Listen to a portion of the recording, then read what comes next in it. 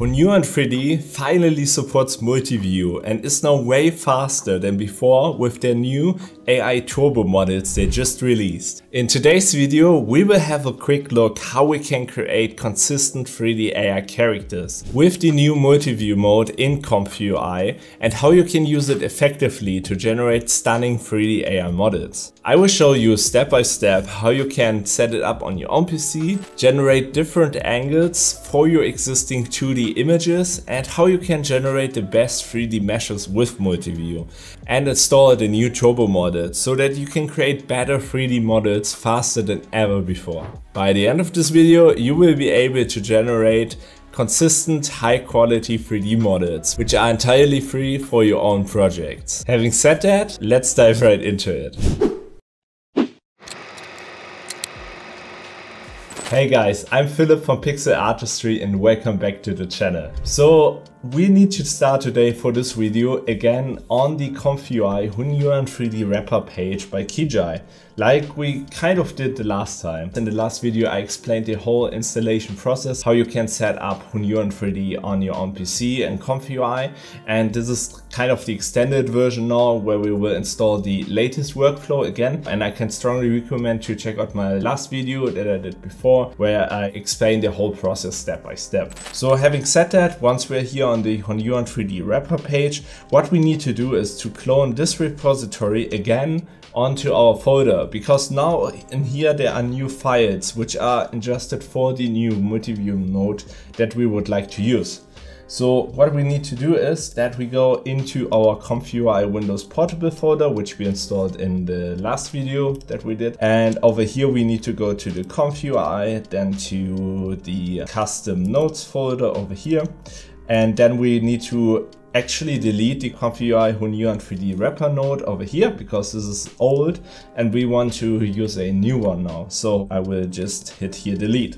And now it worked, and as you can see it's gone. And what we can do then is that we now clone this repository here to get the latest version. So this is actually how you can update your Hunyuan3D wrapper, kind of, if you need to install something new. So what we will do then is in this folder here again, we will go here in the taskbar, hit CMD to open the launcher over here. Then we will type in git clone and then we will paste in the link that we have over here from the internet page, and then we will just hit enter. And as you can see, it's now copying over the Hunyuan3D wrapper in the new repository. And as you can see, it's now here actually, it just copied it over, and we can now actually dive in here, double click on it, and then we can see we have here the new versions that we need. And now we can already go here into the example workflow, and as you can see there's now a Hunyuan3D Multiview example 02 and not just the 01. So what we can do then is to launch ComfyUI again. I will just open quickly that I run it again with the NVIDIA GPU bed.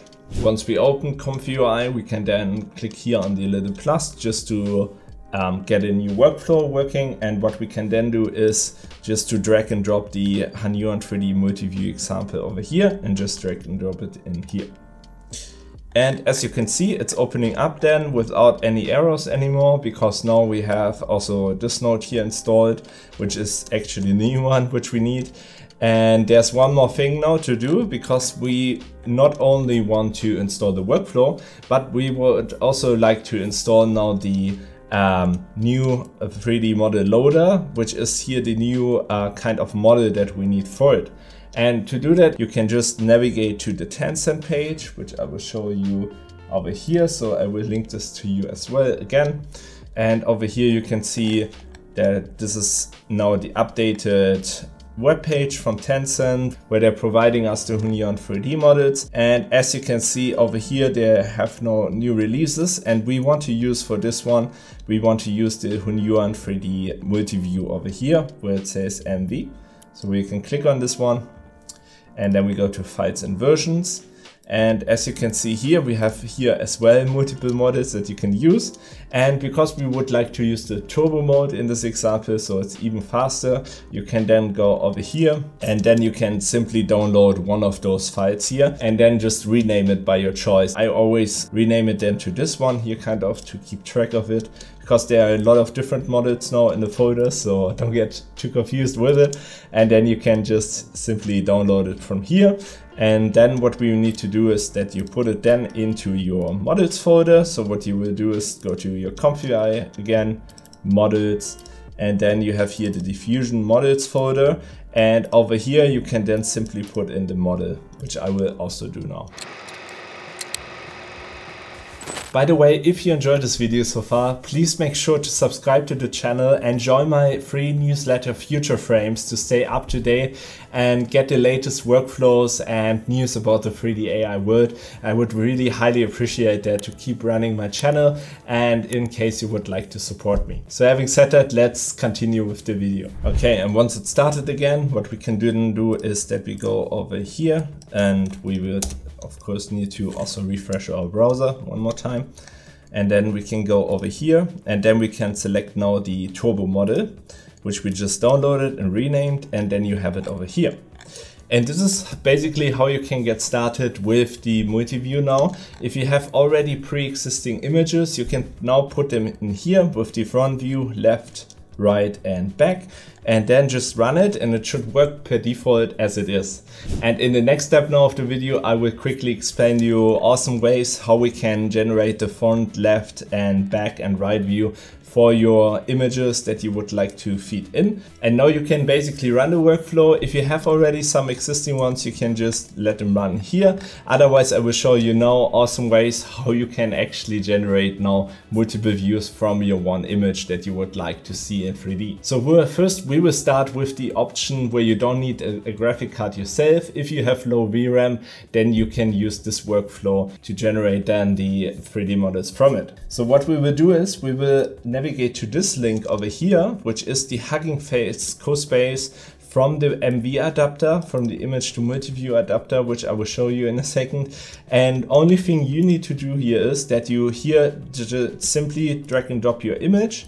So in this example, we will use this model over here. So what you can do is then just open it, and then as you can see, it will open our image. Here we can say our prompt, but I will keep it as it is because it's already working fine.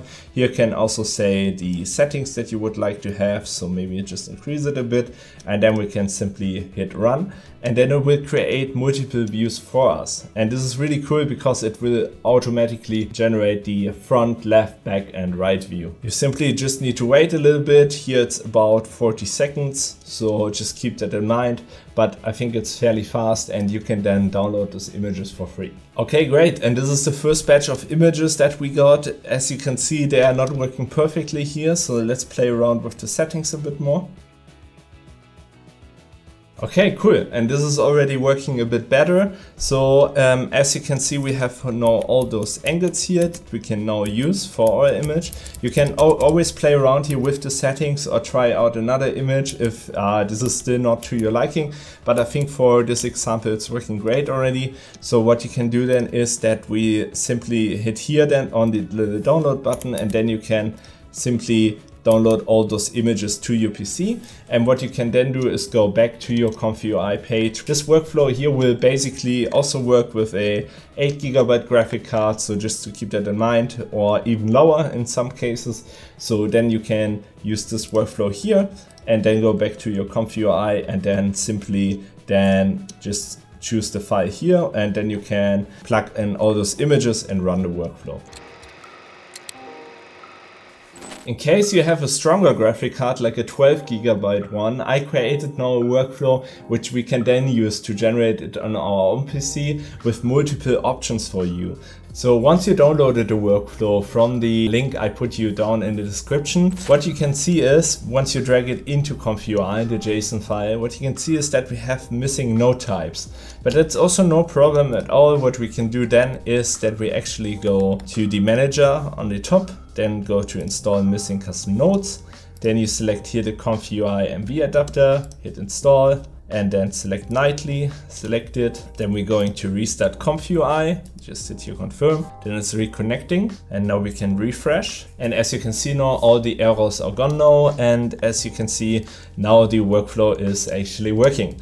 And on the right side, you will see something familiar. This is simply the workflow which I showed you before, like the Hunyuan3D one, so we can ignore that for now. And over here we see we have 3 different workflows that we can use for the multi-image workflow.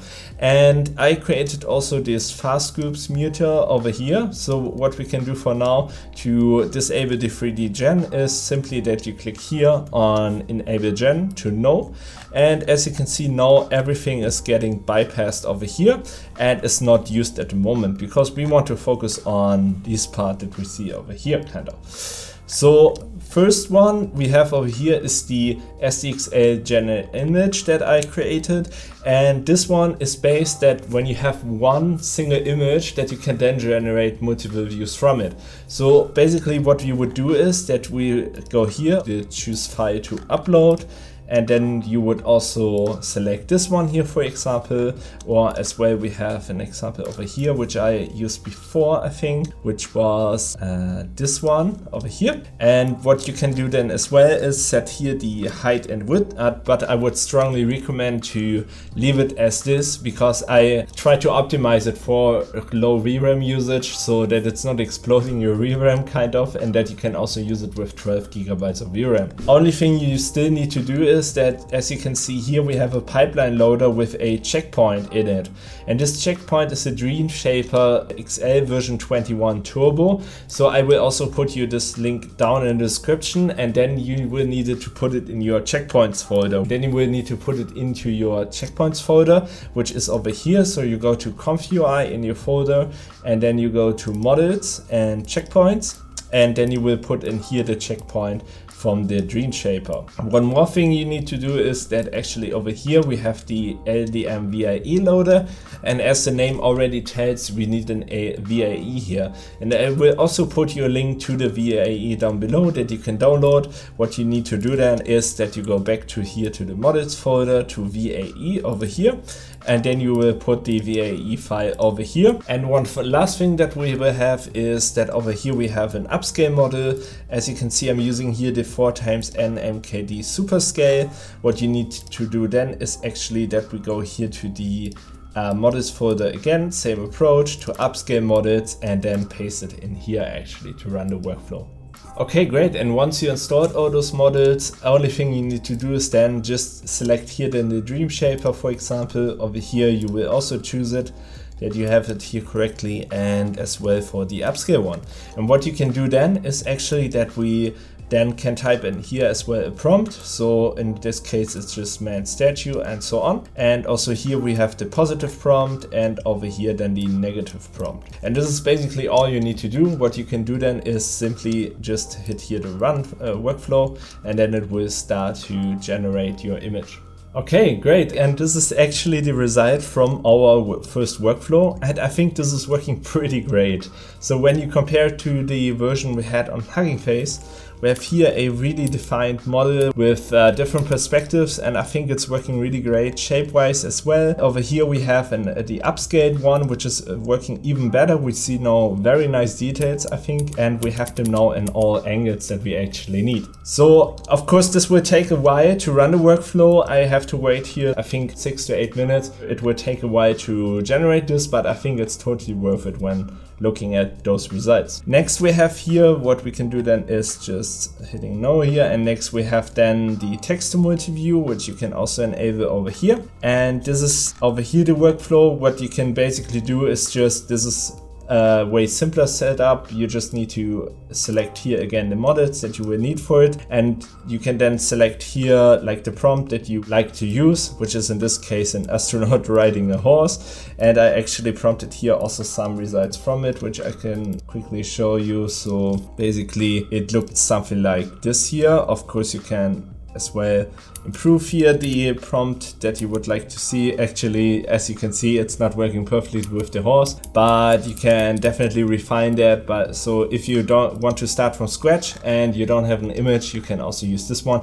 And this will also be less VRAM heavy as well. And for the last part over here, this is the third option that you can use, which is an SDXL OpenPose workflow, which I built. So over here we have a control net, which is kind of controlling the generation image that we then first have, and it will generate an image for us, and this image will be then fed into the Multiview workflow, and then it will actually create us images. And as you can see here, I used the Mick Mumpet's post sheet, which I will also link you. He's a very great YouTuber and a very great YouTuber in the ComfyUI space, so I can really recommend also to check out his videos. And he provided this post sheet over here, which you can then plug in over here, and then you can also give it a prompt. And I got also quite great results with this workflow. Here you just need to make sure to also put in your prompt over here that you would like to have, and then it will make sure that your character is standing in this pose actually. And as you can see here, so these are kind of the results that I got out from it, which I think was really cool. So this game-like character that we have here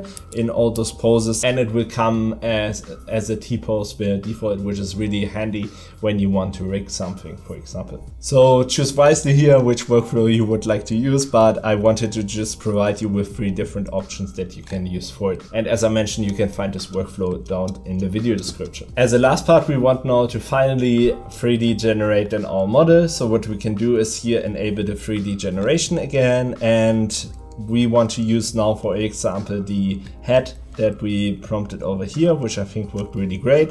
So what we can do is here, as you can see, I plugged in here already some old images from a kind of frog. So what you can do is here just update it with choosing the front, then going to our output folder where we have the workflow and where we generated our images, and we can see them here in the folder actually. So what we can do then is to simply select here the front view, then we will choose here the left side, then over here the right side, like this one, and then we will choose as well over here the back view, and then we can actually start running the workflow, because we can select here, of course, then the turbo model which we would like to have. And here for the settings, I can recommend to keep the octave resolution something about 500. Don't make it too high, because with this model, with the Multiview model, you can't go too high here because you will quickly go out of VRAM, and we don't really want that. So just make sure.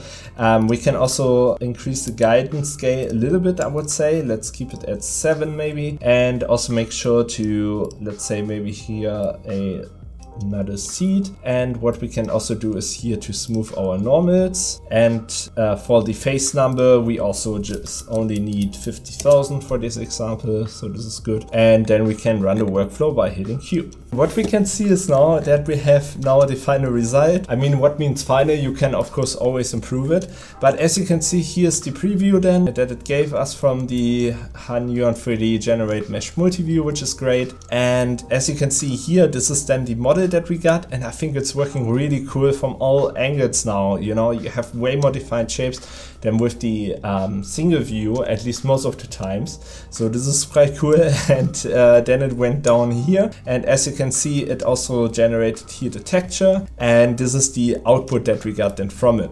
Of course, you can then run it again through the SDXL workflow, which I also showed in my last video, where you will also find a whole installation guide for this workflow here, and then you can run it also over here. But I think in general this works really great, and as you can see, you can always, of course, feel free to play around with this workflow here. You can also extend the workflow as much as you want, you know, so feel free to adjust it to your needs. And huge shout out here also to the guys on the Banodoko Discord server, and especially to Huns, because he is building all those workflows at the moment, and I felt inspired to build my own here with the Multiview adapter, but definitely check him out as well. I will also link his page down below, because he's building a GitHub page right now with an even more advanced workflow, which I will cover in one of my next videos. But I think for today, this should give you a really great base to generate this multi-views. Of course, you can also keep using the single view for your 3D generations, but I think this is really cool to really cover all those angles that you need. and will give you a great base. Okay, great. And here you can also see comparisons between the single view image from the 3D models and the multi-view image output results, as well as comparisons when you prompt it with the turbo and without, like time comparisons and so on. Alright, and that's it. So if you have enjoyed this video, please let me know down below in the comments and make sure to subscribe to the channel. Of course, also feel free to join my free newsletter Future Frames, where I will share with you my latest workflows and so on. So definitely make sure also to check that out, and actually see you on the next one.